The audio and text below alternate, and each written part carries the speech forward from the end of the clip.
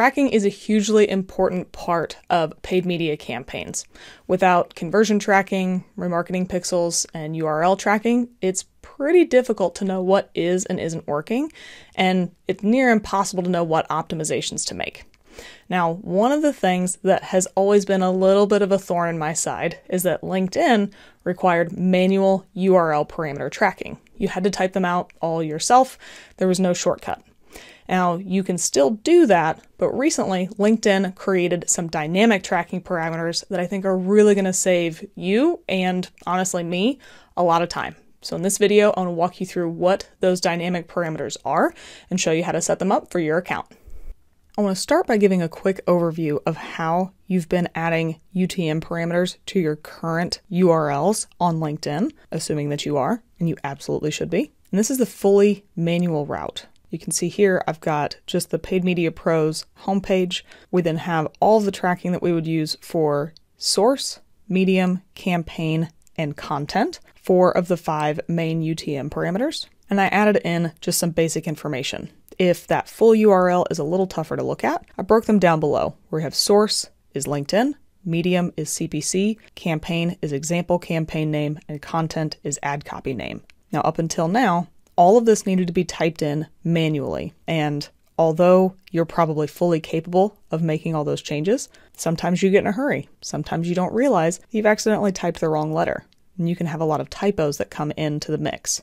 And sometimes you get in a hurry and you don't realize that you have a typo. Or if you're trying to run multiple ad creatives in the same campaign, for example, you don't realize that one of the campaign names has capitalized letters and the other one is all lowercase. In your Google Analytics platform, those two are going to show up as different line items because the capitalization matters. So anything we can do to take out the human effect when it comes to tracking is going to be really useful. Luckily, LinkedIn, within the past few months, has announced new dynamic parameters that you can use in the platform. We're going to just skip down to the table here and focus on this. The first column is going to be static parameters. You can still see that you can still use source, medium, channel, all of these as you normally would.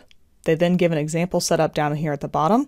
And one problem I have with this is that they don't tell you that each of these will track different in your GA platform or any other CRM that you have unless you set up rules. They show you what it could look like, but they don't tell you that each of these would be different line items. But anyway, this is how you would set those up.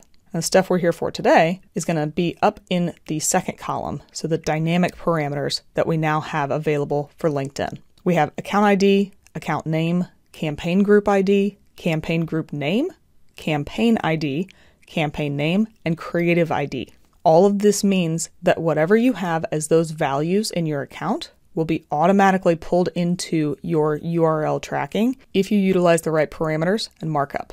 Down here at the bottom, you can see campaign ID is the first example. They have campaign underscore ID equals, and then 2 open curly braces, campaign underscore ID, all capitalized, and then 2 close curly braces. That's going to be the formatting that you need to use for each of these parameters. And one thing I will say, they have this example set up and they have campaign ID as the parameter here, but you don't have to use the same language in the variable that you do in the parameter itself. You can use whatever you want as long as you have this formatting correct and the parameter name correct. You're able to pull this into whatever field you want.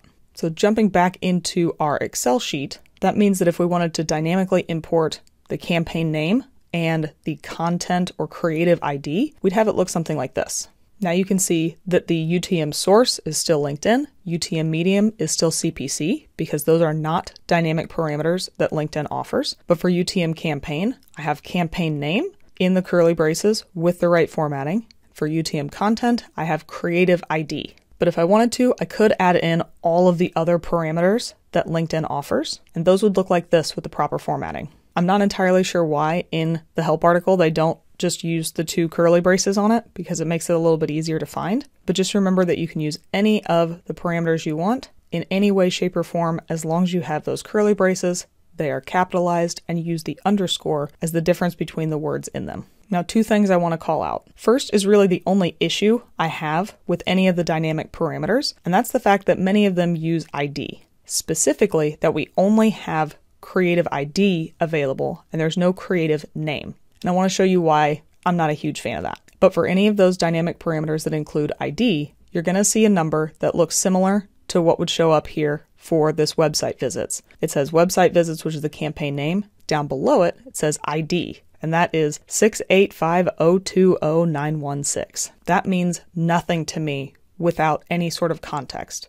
If I were in Google Analytics and I saw that number show up, I would have no idea what that meant. Now, campaign group, and if we click in here, the campaign that's listed here also has an ID that starts with 317. Both of those have the option for the name to also be pulled in, which will be automatically pulled in exactly how you see it in the interface. So this one would be website visits June 18th, 2024. But when it comes to creative, there's no opportunity for a name to be pulled in. You're always going to have these ID numbers that will be in place. Now, the good news about that, if you really need to look it up really quickly, you can filter for those, and they do filter pretty quick if it's a day that the LinkedIn system is moving quickly. So let's just say I wanted to filter for that text ads down below. I'll pick a section, maybe even the end. I'm guessing 266 doesn't show up a ton in my campaigns. Come up to the search bar, filter for 266. It's the last 3 digits here, and you saw in real time how quick that popped up to the top. Now, depending on how often you review performance of LinkedIn ad creatives from Google Analytics data,